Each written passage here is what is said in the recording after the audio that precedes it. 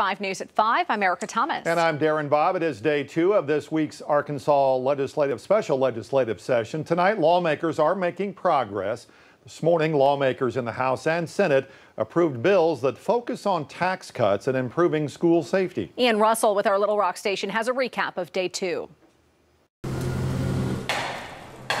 Day 2 of the special session, and bills are speeding along on their journey to the governor's desk. That's fast, wasn't it? A heavily discussed tax cut bill with a version going through both the House and the Senate was discussed in committees today after being voted out of its respective chamber. We're just trying to make the quality of life as good as we can for the state of Arkansas and the hardworking citizens of Arkansas. State Rep Joe Jett is the sponsor of the House version of that tax cut bill. There's a couple things that will happen if his is approved. Individuals would receive a $150 tax credit and married couples $300.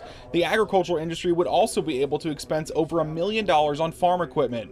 On the Senate side, Senator Jonathan Dismang says this immediately benefits Arkansans if passed. Establish that $150 credit for taxpayers here in the state of Arkansas. One important thing to keep in mind, that's going to eliminate income taxes for about 95,000 Arkansans. I'm proud that we're able to do that. The average Arkansan would save hundreds of dollars if this bill passes. According to a breakdown from State Representative Jett, the state's individual median income is around $26,500. These changes, if approved, would drop their tax rate and save them around $365 each year and would start as soon as the governor signs it. Remember though, this isn't the only bill being discussed. And we all want to make sure that this is a priority, that our children are kept safe, and if we have the money to spend, then we should spend it. Senator Missy Irvin is the sponsor for the school safety funding bill. That bill was also passed out of the Senate today.